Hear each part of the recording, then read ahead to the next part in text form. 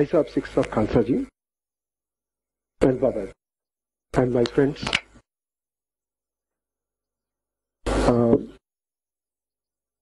my predecessor has already introduced you to the problems of mind. In fact, to speak about that at this stage would really be auspicious for me.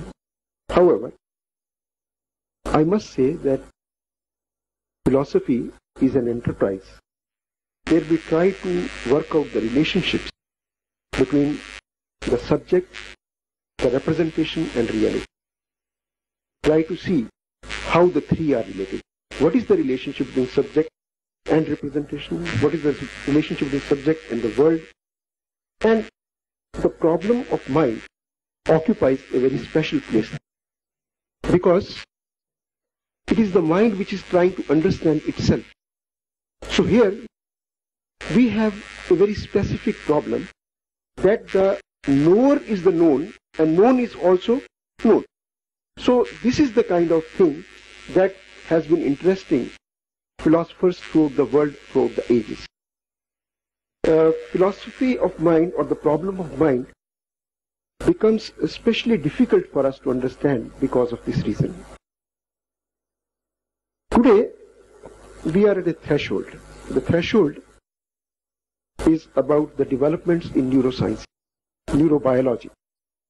It tries to throw light on the mind in a way it was never done before.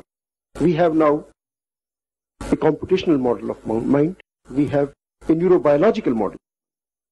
So in this seminar, when I was asked to help in organizing this seminar, my idea was that we should try to understand the problems, the traditional problems about mind towards which Professor Gurbat Singh drew your attention, with a view or from the standpoint of the new development. In fact, coming and organizing a seminar in this place is a new kind of an experience for me.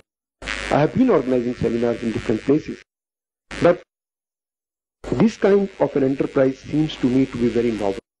It is for the first time that I have seen that how people from the university system can come out and interact with the others, and how this knowledge can be brought to them.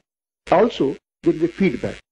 I assure you, sir, that with the people, with their specialists who have come here, your expectations will be fulfilled. Thank you very much.